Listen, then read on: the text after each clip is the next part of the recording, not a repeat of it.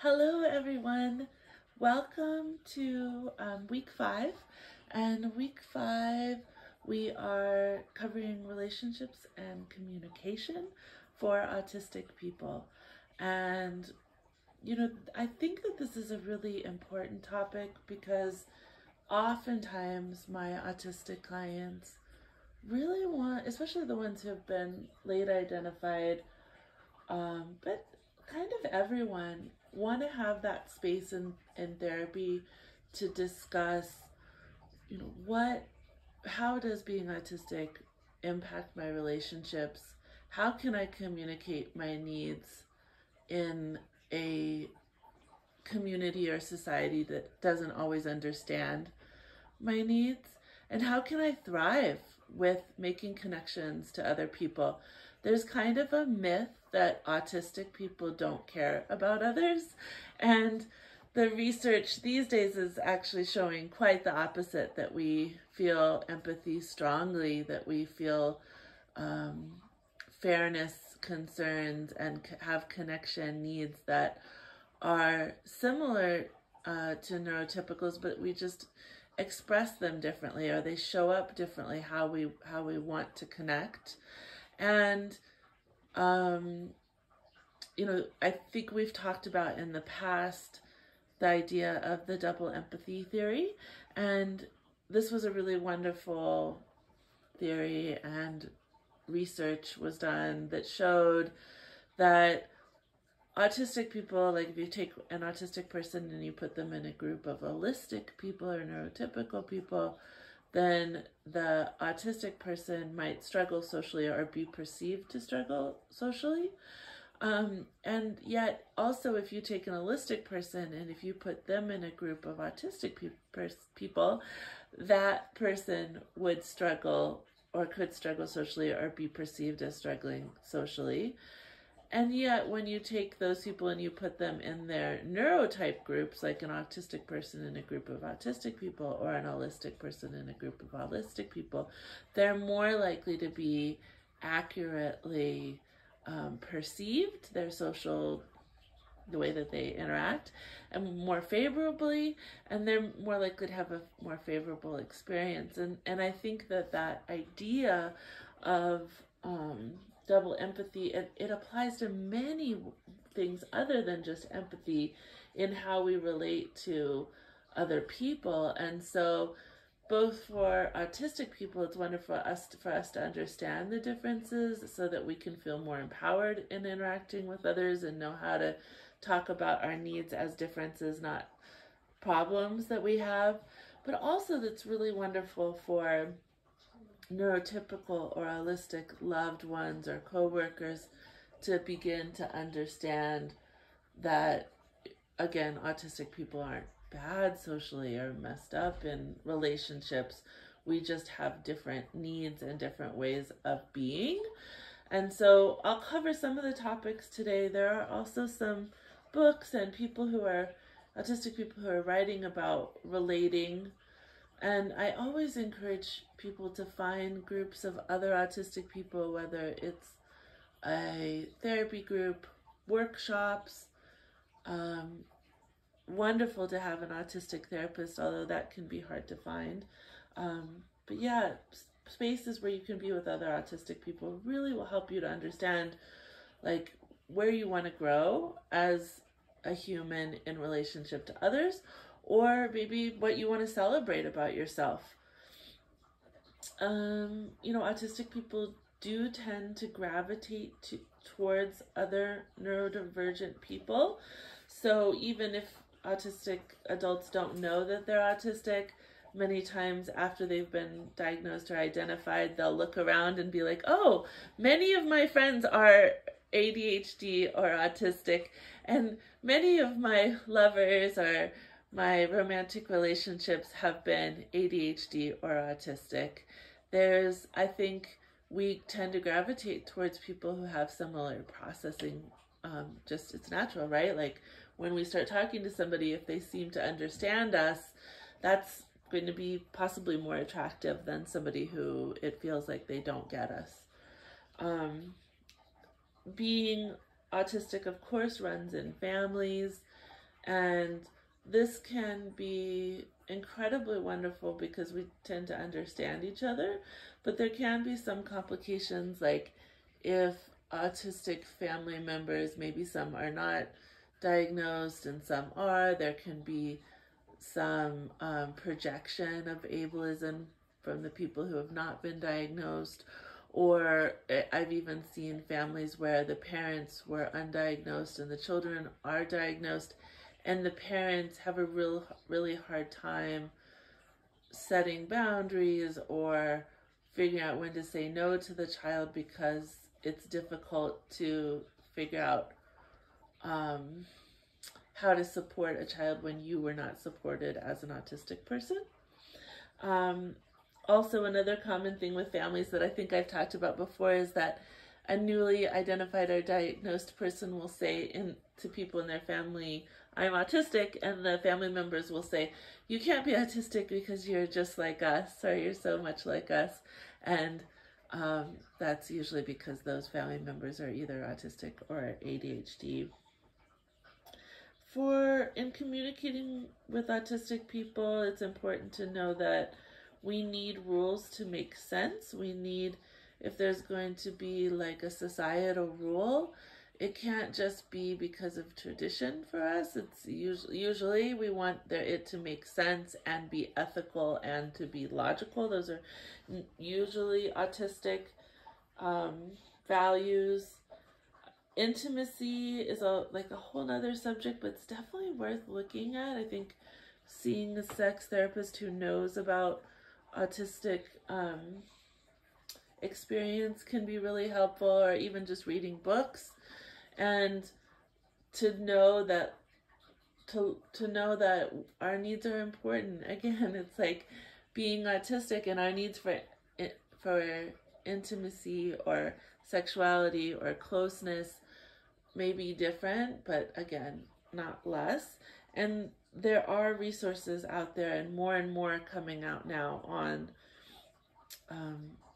autistic relationships specific to intimacy and sexuality. There are also lots of resources on the autistic people in the workforce.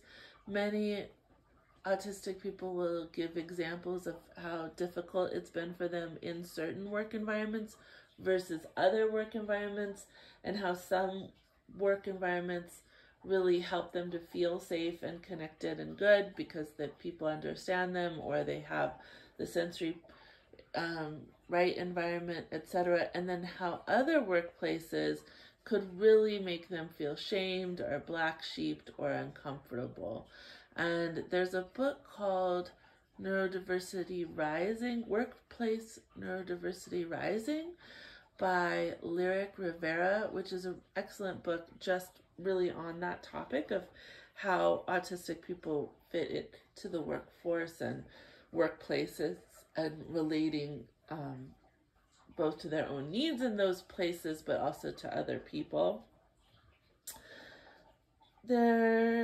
A common experience of autistic people is wondering whether they perceive relationships in the way that other people do. Many autistic people have had the experience of thinking that they were close to somebody, or somebody was a close friend, and then realizing later, oh, I'm not that close to somebody. Or like somebody's been flirting with me and I didn't even realize they were flirting with me. So kind of not getting how other people are perceiving interactions. And again, that's neurotypical people or holistic people generally.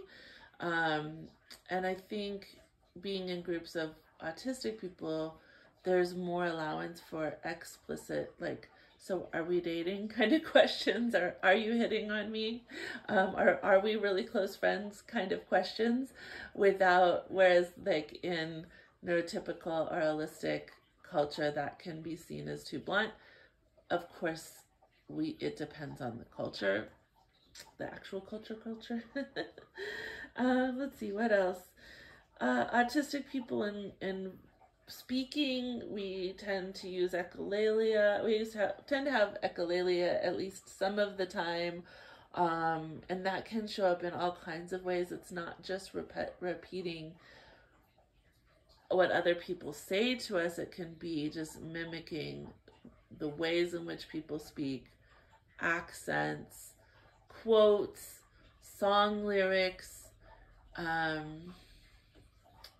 even pacing, and there's nothing wrong with it. I think a lot of people are like, oh, echolalic is so strange. Well, I've had relationships with people who were echolalic, and it's, you know, it's just a different way of communicating.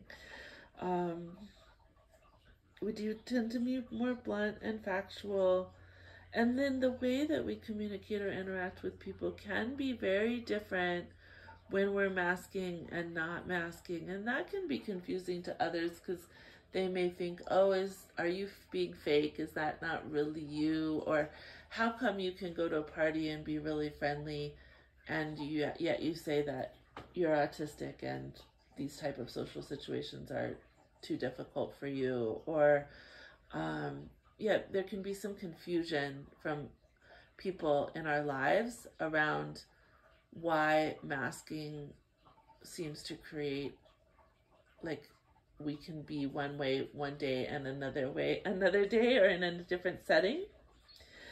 Autistic people, especially children, often get told that they are lazy, manipulative, or rude, even when that is absolutely not their intention. And I think as autistic people grow and develop into adulthood, many of us do figure out ways to not be perceived as rude, lazy, or manipulative. Many autistic people, if they're not feeling like they can do a social thing, will say, oh, I'm sick, or they'll use some kind of other socially acceptable reason to get out of things, so that they don't sound rude.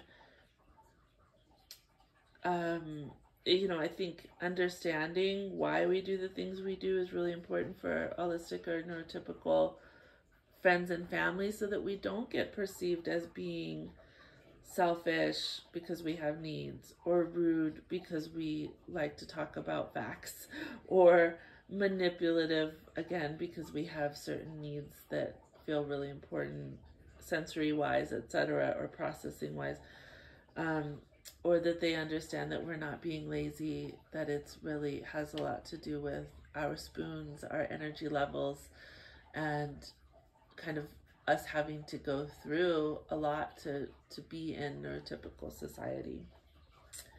Many autistic people have experienced bullying or being taken advantage of, and so that's part of why it's really important that autistic children, young people, but also adults, feel supported to self-advocate, or that the environment is just already autism affirming, so that there isn't a space created for bullies to be like, what's wrong with you, or you're so weird, or you're so, you know, you don't fit into this space. If the space and the people who are in it are commit to being autism affirming, like a school or a home, then much less bullying is going to happen for autistic people, and probably for other neurodivergent people as well.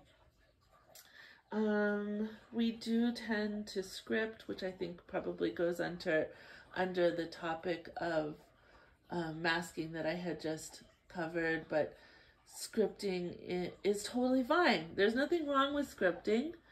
It can be exhausting, but it's kind of figuring out ahead of time what you're going to say in a social situation. Like, how am I going to, you know, autistic people are famous for having figured out like everything that they would possibly say in a situation like that's coming up the next day, or revisiting conversations to kind of figure out what they may have done wrong or what they did right, and then using that almost scientific, you know, information that they've gathered to communicate again in the future. And there's nothing wrong with scripting. It's totally a fine way to do things, except that it can be exhausting to the autistic person if we feel like we have to script every interaction. So as an autistic person, you may start paying attention to when you feel like you have to script, ahead of time, and in which situations you don't, and trying to balance out your life to where you have more of those times where you can just be with somebody and just speak as you need to speak or not speak. I think for many of us, being given the permission to not talk is wonderful. There have been so many times in my life where I wish somebody had just said, we can just hang out together. We don't have to talk. And as you continue in your own self-advocacy, you may find that there's situations in which you say to somebody, I really want to be with you, but I'm not feeling talkative. And you can explain ahead of time, like, hey, I'm autistic, and there are times when I don't feel talkative, and I'll communicate that to you. And then that gives the other person a chance to be like, okay, that's fine with me. I still want to be with you even if we're not talking a ton. Or, oh, let's get together when you're feeling more up for being talkative. We do, one of the things I think really for me points to the fact that it's a fallacy that we aren't relational, is that I think we're sometimes more relational than some neurotypical people, because not only do we relate to other people, we really relate strongly to animals and objects. Maybe not all autistic people, but many, many, many autistic people will relate super strongly to like books or nature or their pets, animals, collections, ideas, data. We can have real strong attachments to objects that other people might be like, just get rid of that, you could get a new one, or why are you talking to that, or why have you named your this or that. And I think it's quite lovely, and I've talked about it before, this kind of concept of animism or object personification. Autistic people do tend to ask a lot of questions in relationship.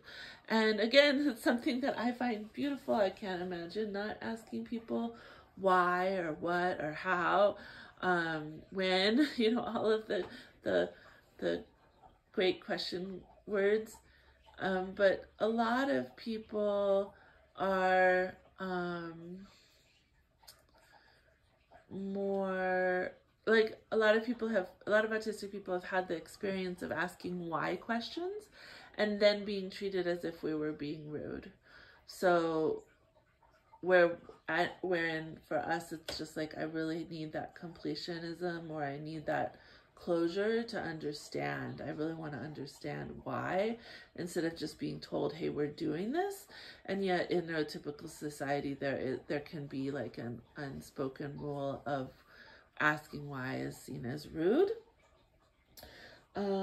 We tend to not like small talk. That's kind of a joke amongst autistic people. Many of us can do it, but it's like not fun, Some of us are experts at it. I learned from my autistic dad how to make conversation with anyone, anywhere, by giving compliments, making little humble jokes, and there's just different little things that I learned from him of how to communicate with strangers. That is very much masking for me. And at this point, I guess it's kind of melded with who I am as well, because I think I do like to make people feel comfortable. I think that's an innate thing to me. But I'm also love to just go to a city where I don't know anyone and not talk to anyone for the day. Like that's like a dream day for me. I mean, I love my family and stuff too, but I love the idea of just going somewhere and not having to ever do any small talk, because it does take energy from me. As we talk about autistic people and relationships, we want to keep in mind our unreliably speaking or non-speaking autistic friends and family. Some of you who are listening are probably non-speaking or unreliably speaking, and just to remember that part of the autistic population, those people are often not listened to. their needs are not paid attention to, or they're left out of conversations. So as a community, we kind of always want to be checking the room, making sure those people are invited to our community conversations. And then when we talk about being autistic, we want to make sure that we're doing so in a way that includes them.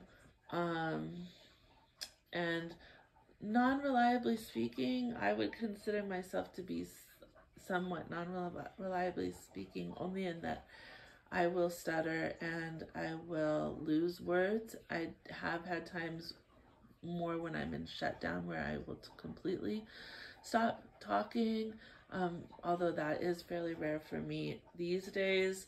But unreliably speaking is just what it sounds like. Like you may have a child who has selective mutism and sometimes speaks and sometimes doesn't. You may have an adult who sometimes is able to speak when they're well-resourced and sometimes is not. Or you may have an unreliably speaking adult who has made the decision that spoken word is really hard for them, so they're using more of the AAC, which is, I can't remember what it stands for, but basically using communication devices or chat features. So there's like text-to-speech apps where you can text and then it speaks for you, and I have used those with people. Sometimes people think it's kind of, they act a little strange too when you do it, but sometimes it's totally worth it. And especially if you have kids who want to do that, allowing them to do that can be such a freeing thing, such a nice way to help them feel comfortable in their lives. And then if you let people know, sometimes I will use text-to-speech when I'm feeling out of words or I need to, then most people will be really understanding. And you can designate which type of voice you want to use on most of those apps too. Like there's a variety of accents, genders, or the way people sound gender-wise. And so that's always something to keep in mind, like keep our non-speaking people in mind. We tend not to use nonverbal. I'm sure I slip up and say nonverbal sometimes, but the reason we do that is because it's an assumption that those people are not verbal, when many of them may be capable of understanding language or creating language through symbol or creating some language through written text or device. They just are not mouth words using. And many of those people have what's called apraxia of speech. And the thoughts are there. Many times the words are there, and yet the ability to create the actual spoken words is not there. And everyone should, and I'm going to say should, but I think it's helpful for everyone to know that language, spoken language is actually quite difficult. Like humans probably weren't meant to use spoken language in the intricate way that we do. It's a very, very, very hard skill to learn. And so I think that's an important thing to know. Loneliness is often a key piece in thinking about autistic experience, and in healing our autistic experiences, looking at the ways in which we feel loneliness, or the philosophy, almost existentially looking at loneliness. And that's actually a group I'd like to run in the future, is looking at loneliness and the autistic experience. You know, people joke around about autistic love languages. I think that's always helpful to look into, but like the idea of penguin pebbling, where autistic people, and this is so me, will be like, oh, I found this rock, it reminded me of you here, or oh, I saw this article, it reminded me of you here. Like there's that's a way for us to show love. Or parallel play, which would be just coming and being together, doing different things, but being together would be an autistic love language. So looking into those, I think, is very useful. Many autistic people will express that they have studied other people, like at some point in their life. Maybe they would have been perceived by others, like neurotypical people, as having less needs as an autistic person because sorry, I'm gonna mess this up. Basically, that at some point we start masking and really studying how humans interact and how humans are, and so then there may be a big bump in how we're perceived functioning wise by neurotypical people. So like when I was a kid, I was very much seen as a child who was very different, or who had communication, maybe cognitive differences. And then I really, really remember studying at the beginning of middle school, just studying people. Like I would read books like How to Win Friends and Influence People. And I would just sit there and watch the other kids at school, how they were talking to each other. And I was always listening for what people liked, so that I could memorize that and then do that. And I think that's actually made me a better therapist, because when I'm working with clients, I'm always listening for their own specific preferences, their own specific interpretations of the world, and kind of memorizing them for them. Like, oh, this person, had a miscarriage and really felt that nobody listened to them, nobody cared about them, and they wish that people had been more willing to talk about the subject. I remember that. And so that's a common experience. Many autistic people have experiences when they were little of what did they do when they had free time. Would often be some type of physical repetitive movement, or playing with collections, or going off to be alone to reset. I think that's kind of it for today for speaking about relationships and communication. There, I'm sure there's more that can be covered here, but those were the main things that I wanted to talk about.